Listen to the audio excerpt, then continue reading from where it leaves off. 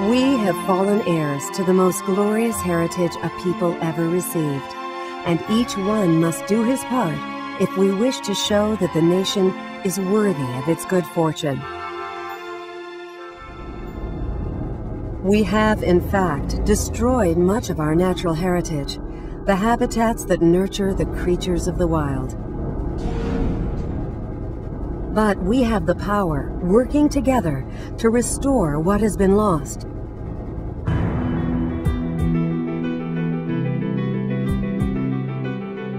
The National Fish and Wildlife Foundation has worked for nearly 25 years to become the leader in conservation investments by sustaining, restoring, and enhancing our nation's wildlife and habitat. Through almost $1.5 billion and nearly 10,000 grants with the support of committed partners, we create and strengthen initiatives that have real impact. These are 4 highlights.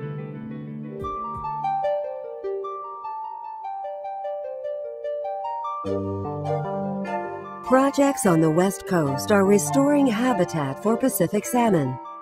Volunteers plant vegetation to cool and filter streams. Logs and other woody debris create pools and rapids. New irrigation technology maintains a higher water flow in streams and rivers. These techniques result in healthier stream environments.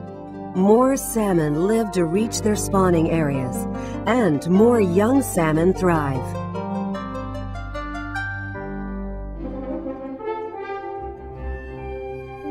On Padre Island National Seashore on the Texas coast, we are collaborating with the Shell Marine Habitat Program, re-establishing a nesting colony for Kemp's Ridley sea turtles.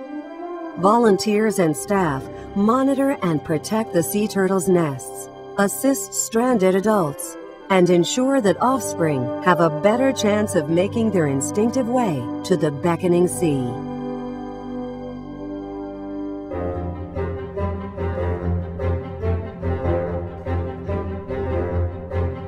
The magnificent whooping crane came perilously close to extinction.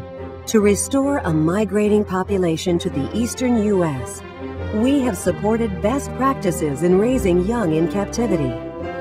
Once successfully raised, these juvenile cranes must be taught how to migrate. Ultralight surrogate parents lead young cranes on their journey from Wisconsin to Florida. Once led, the cranes can make the trip independently.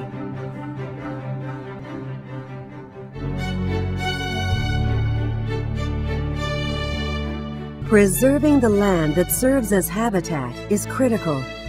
Acres for America, created with founding partner Walmart, provides funding for projects that acquire interest in real property.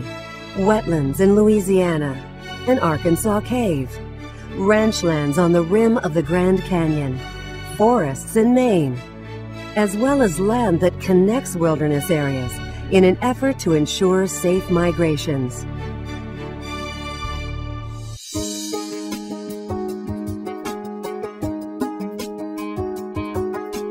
These are just a few initiatives, and these are the measurable outcomes. With an investment of $2.3 million in Washington State, more than 1,500 miles of stream have been improved. In one river alone, the number of salmon increased by roughly 70%.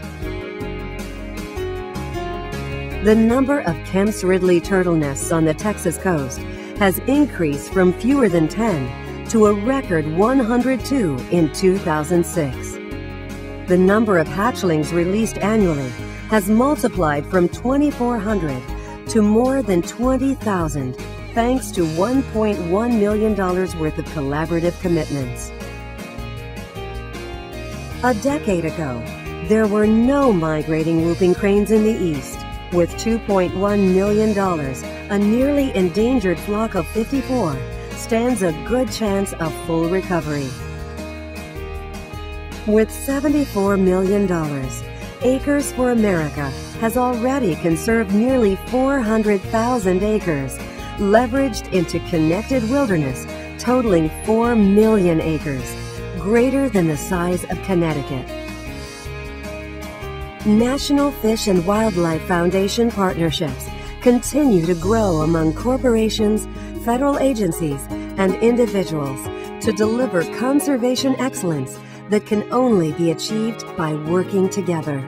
We are leading new and innovative conservation investments, putting more money towards on-the-ground projects that have real long-lasting impact, and striving to increase efficiency and enhance return on our investments to make the best use of every conservation dollar, sustaining efforts for generations to come. These are partnerships that work, results that achieve, solutions that last. Be a part of the solution.